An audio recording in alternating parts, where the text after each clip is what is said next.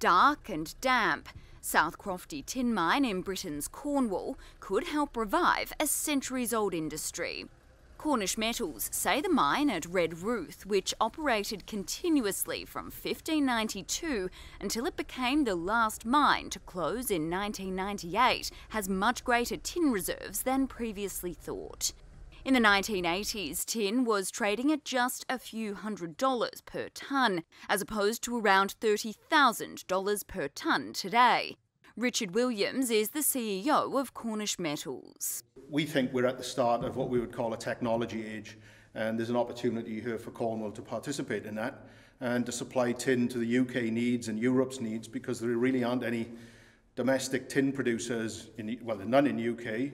There's some byproduct tin in Spain and Portugal, and there's no tin production in North America either, so it really is a critical mineral to Western economies. Demand for tin, copper and lithium, all found in Cornwall, has boomed with the growth of electronics since the early 2000s. Many in the county believe there is a real opportunity to reopen mines that have been closed for decades.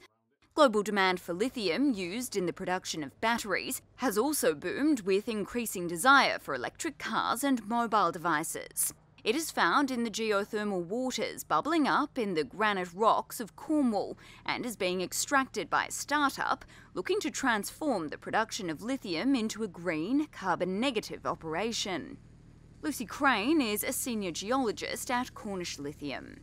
What we're hoping to do here in Cornwall is actually produce lithium in a really environmentally responsible, low waste and low or even net zero carbon manner, and actually produce that battery quality, battery grade product on site in Cornwall as well, so really localising supply chains for the UK automotive market.